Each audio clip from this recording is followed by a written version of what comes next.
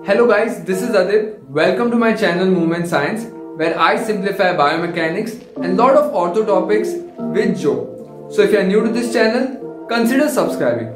Also check me out on Instagram, where I post pictures of my notes and also put out daily MCQs with which you can brush up your biomechanics. The reference time for all the topics that I'm going to cover will be mentioned down in the description.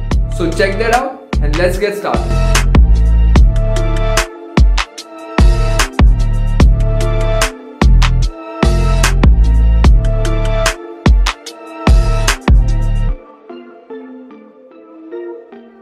In this video, we are going to talk about the adductors and abductors of the hip joint.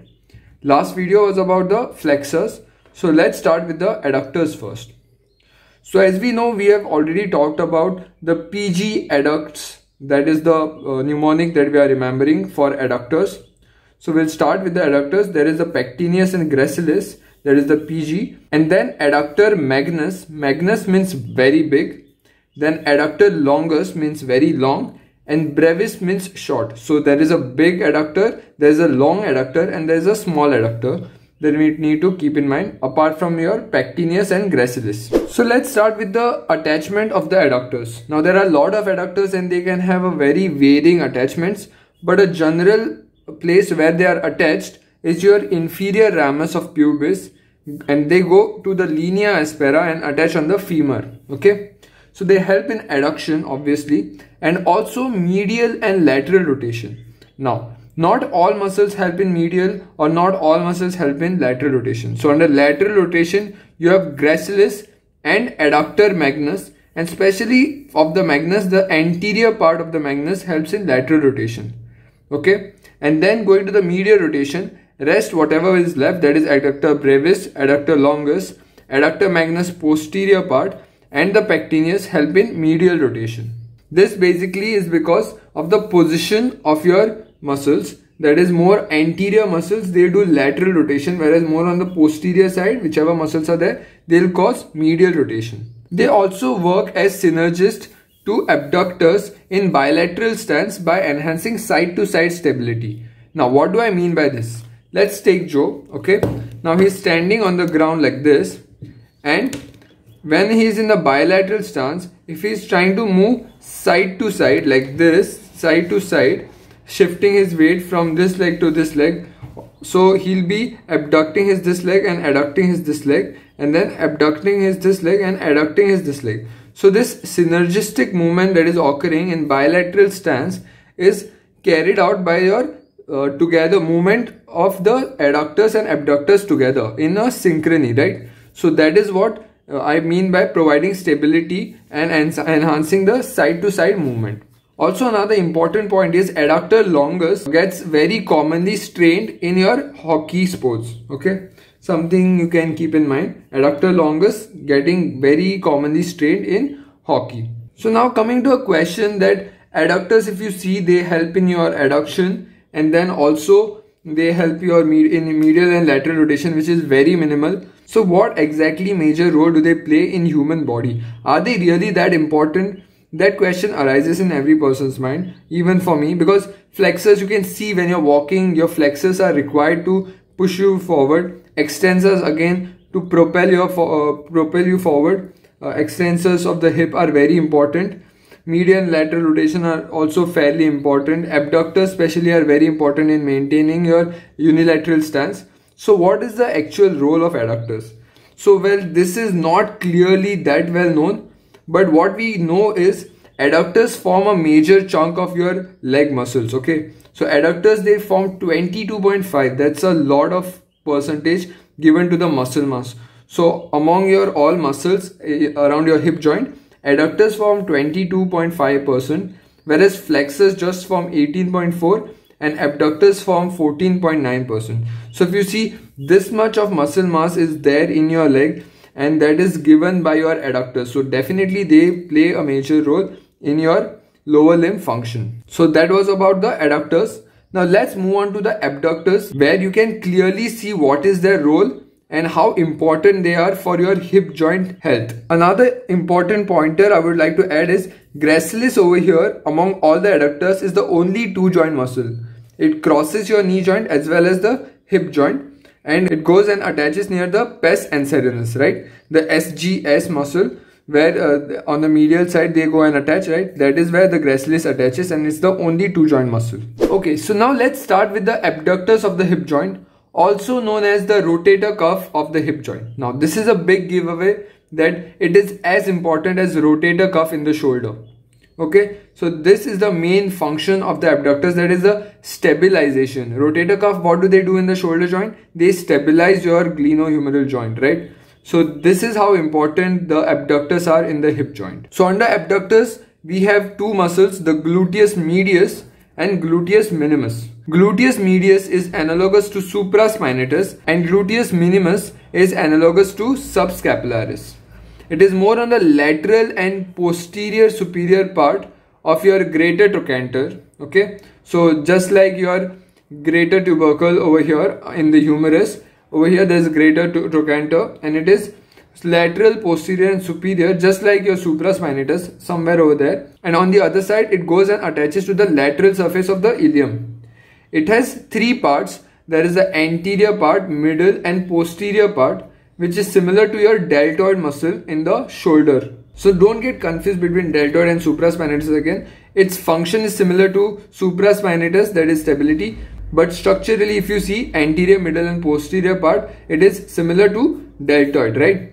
So it is active in hip flexion, the anterior part, similar to deltoid when you are doing flexion. And then the posterior part is active in extension, similar to deltoid again. Posterior part active in extension. It can also do some amount of lateral rotation. Okay, so that is also an important point, that the posterior part of the gluteus medius can cause extension and also lateral rotation. In hip flexion, all the portions will medially rotate. Okay, so apart from lateral rotation, the gluteus medius also helps in medial rotation. If you remember, we had studied in our classification. Let us go back to that. So if you see here, medial rotation, we had learned GTG, right? Gluteus medius, TFL and gluteus minimus. So see, gluteus medius is there for medial rotators too. So this will come under the gluteus medius as a function, that is the medial rotation. Okay, so that's what you saw. It helps in medial rotation when your hip is in flexion. All the portions, okay, all the portions, the anterior, middle and posterior, all of them will help in medial rotation when your hip is in flexion. Whereas only the posterior part will help in lateral rotation in a neutral hip. Now going to the last point, that is all the portion of the muscle help in abduction. That is obvious because we are studying it under abductors. So gluteus medius, all the portion help in abduction. Then in flexion, they help in medial rotation. That's why it was under medial rotators. And then it is very analogous to supraspinatus, and the three parts are analogous to deltoid, where anterior will help in flexion and posterior will help in extension as well as lateral rotation, and together they'll do abduction too. Okay, so now let's go on to the gluteus minimus. Gluteus minimus is over here analogous to subscapularis. The outer surface of the ilium is where it is attached, and then again it inserts to the greater trochanter. So somewhere near the greater trochanter is where the attachment of gluteus medius and minimus lies, which help them in abducting the femur. So apart from abduction, they also help in flexion. So with flexion, there is also medial rotation. Again, the point of medius and minimus comes that they are a medial rotator, right? So that is the function of your gluteus minimus, that is abduction, and with flexion there is also medial rotation. Another very important function is the stability through attachment of the capsule. Now this is one of the most important things you will know under the gluteus minimus, that there is a socket and then there is a head of the femur, right? And there is capsule around this. So this capsule has attachment of gluteus minimus. So the function of stability is provided to your hip joint through the attachment to the capsule of the hip joint, which gives it the femoral head stability. So the femoral head is stabilized inside your socket of the hip joint during flexion, extension, abduction, adduction, medial and lateral rotation, all the movements.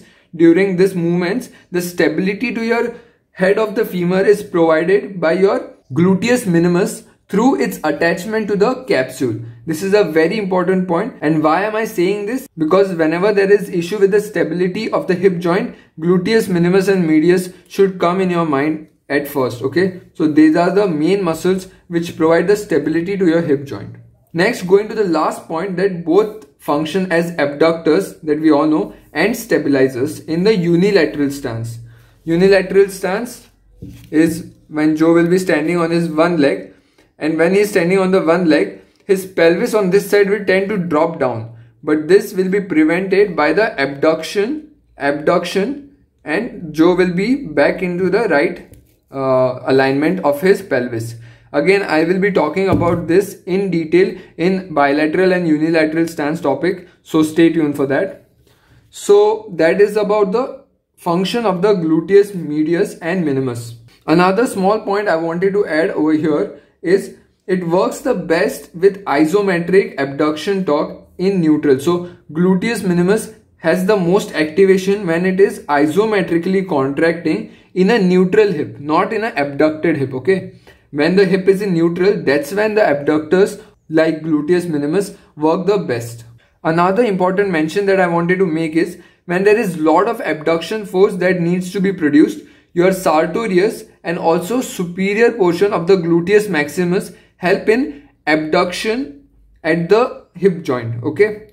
Sartorius and the superior portion of the gluteus maximus, and also sometimes TFL, but that is tensor fasciae lata, but it will help in abduction but when your hip is in more of a flexed position. So when you are flexing the hip and then trying to abduct, that is when TFL will be working. But if you are just trying to abduct, gluteus medius and minimus will be the prime movers, and then when there is lot of force that needs to be generated, your gluteus maximus and also sartorius will help in abduction. Okay, so now let's summarize the topic. First, we started with adductors.